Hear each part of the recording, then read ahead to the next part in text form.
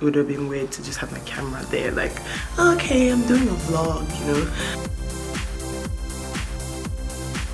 Morning guys, this morning I am heading to Abuja for like a quick trip-ish type thing. It's supposed to be an in and out, but we'll see how it goes. But anyways, it's my first time in Abuja, so I just said that I will take you guys through my trip. I know I've never been to Abuja. It's so weird seeing us. I've been in Nigeria for this long. Yeah, so well, I don't know what to expect. I'm just currently heading to the airport. It's about 6:30. My flight is for 8:30. So yeah.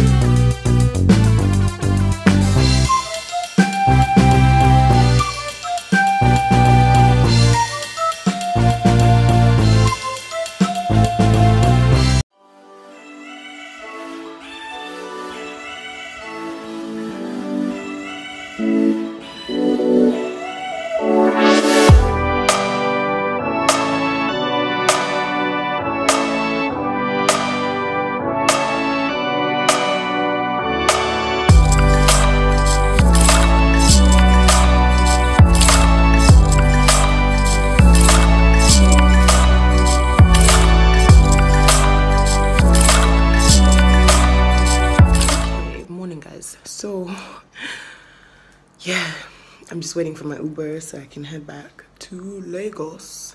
I know I didn't really take you through all the stuff that I really wanted to in Abuja, but I mean, I knew it was going to be an in and out trip. So basically I've been here for about 2 days. So I came in Monday morning and I'm leaving. Today is Wednesday morning. So yeah, the reason I didn't really take you through anything I was doing today was because I had been doing a lot of work stuff. It was a work related type trip, so all the places I had to go to, it would have been weird to just have my camera there like, okay, I'm doing a vlog, you know. So yeah, anyways, let me just give you my first thoughts on Abuja. First of all, on landing, it was like, okay, it's really nice. For some reason it's really cold now, but apparently I've been told that it's not really cold. It's not really a cold place. I'm trying to get the reflection off my glasses. Okay, so yeah, I've been told that it's not a very cold place as it seems right now. It might just be the 2 days I was here. So it was cold, and then the Ubers are really quick and they're really respectful. That's one.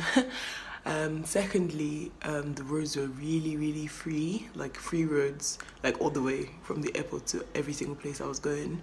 That was really, like, for the past 2 days I have not had like a sit down in traffic sweating away, you know. Nothing like that. I haven't even had like a sweat patch, to be honest. Like Lagos, there's no how running around an entire day. Like at some point you get to somewhere, or get in an Uber that doesn't have, or get in a taxify that doesn't have, you know, AC or something, so you're just like burning. But that didn't happen, so that's good. What else?